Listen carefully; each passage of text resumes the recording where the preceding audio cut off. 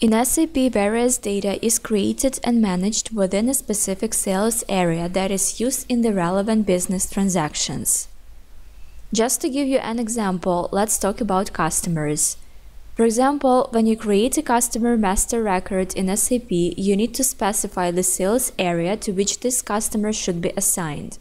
And the sales area consists of a sales organization, distribution channel, and division. If you need to manage customers' master data, you will be also asked to which sales area a customer belongs. If you don't select the sales area of a customer, you will not see the customer sales area data.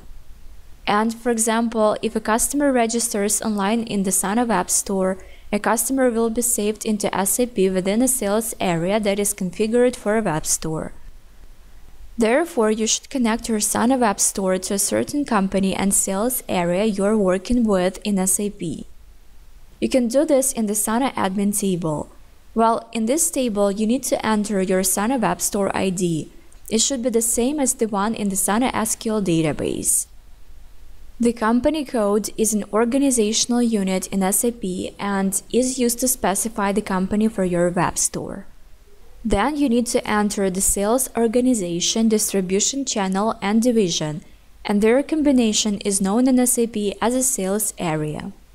Another required field which should be set up for a web store is customer template. This customer template is needed to show product prices and inventory to the not logged in web store visitors. A customer template is a customer record in SAP that is associated with a web store. It can store some predefined data like currency and whether web store visitors should see prices with or without sales tax. If you don't specify the customer template for a web store, the product import task in SAP admin that is used to index products from SAP will fail.